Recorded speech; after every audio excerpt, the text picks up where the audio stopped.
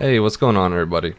So today I'm going to show you the performance of an Edgerouter X, calling it the Edgerouter X Speedtest. And this is because I've seen questions everywhere with people asking whether or not an Edgerouter can support gigabit Ethernet, basically. And depending on how much you Google, you might have found a bunch of different articles or forum posts made by different people who say things anywhere between, oh, it can definitely support gigabit, or you can only see 200 meg out of it, 300 meg out of it, or these processors are too bad, it can't possibly support that speed, or oh yes it can do line rate. So we're going to run some tests today and kind of put those to rest. And I think the reason that we see a lot of these different conflicting information on what the Edgerouter can do is because it's been around for a while, and there's been a few different firmware revisions, and somewhere along the way they introduced what's called hardware offloading into the firmware, which allowed the Edgerouter to offload these processes into hardware, which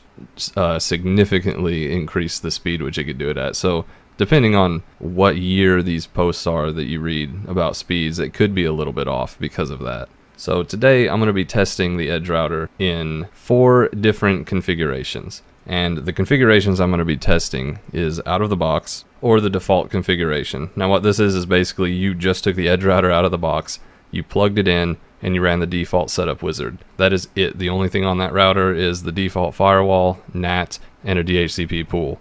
That's all you're running. That's going to be our first test. And our second test is going to be with offloading enabled, which should be our fastest configuration. Our third test is going to be running it with offloading enabled as well as DPI, or traffic analysis. This is that feature where you can kind of see who's using the network, how much traffic they're pulling, what their overall data is that they've used, and kind of their speed. And you can also see like where they're browsing to, what services they're using, yada yada. But it uses DPI, and it's supposed to be a little more process heavy when you do something like that. Now the last configuration is going to be what a lot of people probably buy the Edgerouter for, and that's QoS, or the Smart Queue. This is where the Edgerouter should actually struggle, and we should see it not being able to push very much traffic at all with the QoS enabled. Now before we actually get into the testing, we need to kind of establish what tests we're going to run. So for all these tests I'm going to be using iPerf 3, and I'm going to be running 5 tests against each configuration. Now those 5 tests are going to be download, upload, UDP, and then 50 and 100 concurrent streams.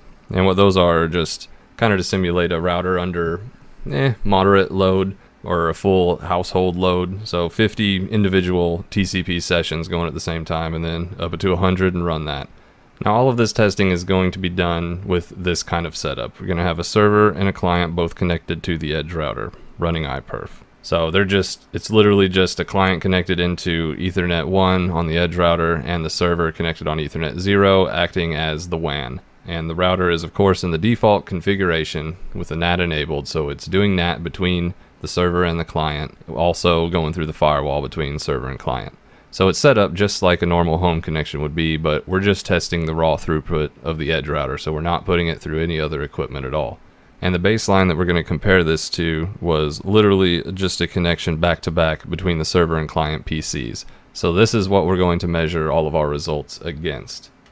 And here's a graph of my baseline numbers I got from just testing the PCs back to back. So you can see we got 942 megabits per second on the upload, 941 on the download, 942 for UDP with 0.016 milliseconds of jitter. And for the 50 and 100 concurrent streams, you've got 936 and 935 megabits per second. So that is just back to back, one wire between the PCs. Now I also did a baseline configuration where I went through my switch, which is basically how I have my home network set up. So each of these PCs were connected to a Cisco 3750E, and I got roughly the same numbers. So if you compare both of the baselines, they are not far enough apart at all to warrant using one or the other. So we're using the 2 PCs back to back as our baseline for these tests. So let's get into testing now. So first up, we've got our default configuration. This is you just taking the router out of the box, putting it in your network rack or on your shelf or your table next to your PC, whatever, and just running the setup wizard and going. Now this is where you're probably going to be the most disappointed if you got gigabit Ethernet as your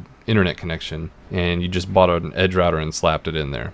So here's the graph for performance straight out of the box. So you can see that against our baseline, the Edgerouter got 343 megabits upload and 252 down. That is really far off of our baseline of 942 and 941. Now UDP, you can see, actually got the exact same as our baseline. And this is going to be a trend almost across the board with all these tests. I don't know if I was doing something wrong or I don't understand iPerf. I'm not really sure. If anyone knows why UDP seems to be just not affected by these different configurations in any way, shape, or form, please let me know.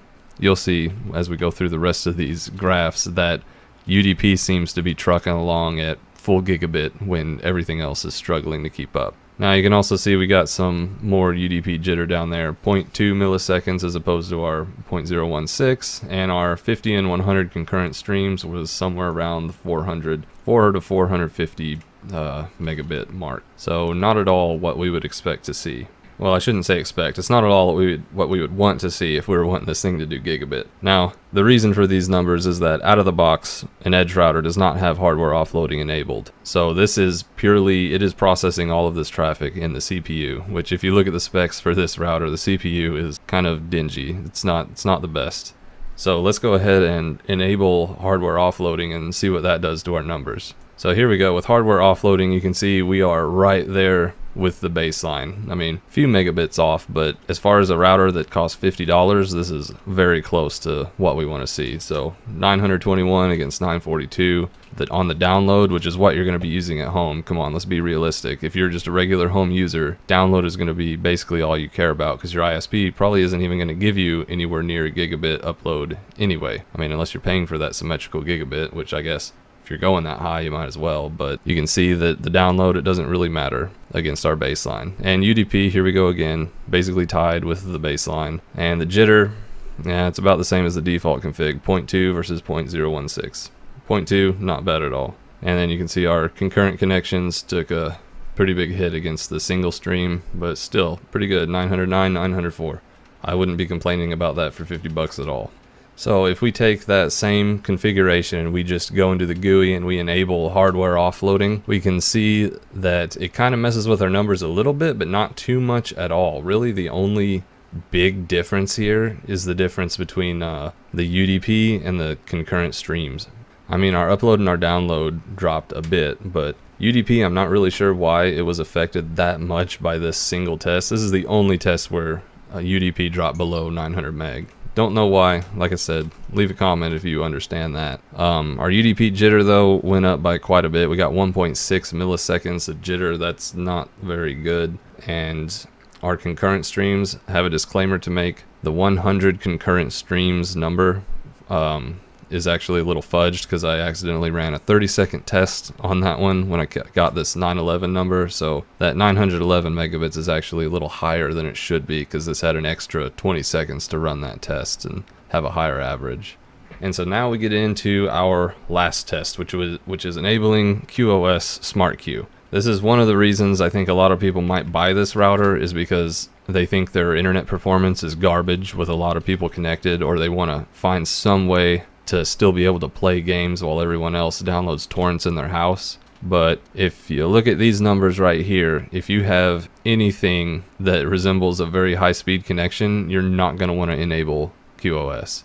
So with this test, I was only able to push 190 megs upload, getting 210 download. And here we go again with UDP not being affected whatsoever.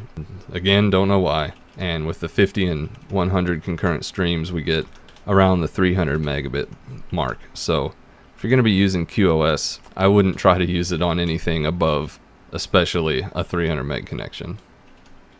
And so here we get into all of our tests slammed together in the same slide. I've put them from slowest to fastest, so all the way on the right, the orange bar, that's our baseline, and we got QoS coming in at the slowest speed with about 190 upload, 210 download. The default configuration straight out of the box without hardware offloading enabled, that's only going to get you 343 up, 252 down.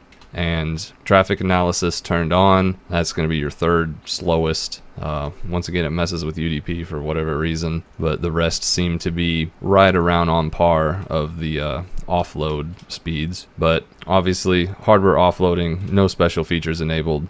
That's the way to go with the Edgerouter, and hopefully these numbers show you that it's capable of keeping up with a gigabit connection. Technically, there's another 20 to 30 meg in there somewhere that you could find, but I haven't really benchmarked any other routers, so I don't know how close that is. If I had this router for 50 bucks, I wouldn't complain about that performance on gigabit at all. And then this slide here is just the UDP jitter put together. So traffic analysis was really slow comparatively for whatever reason.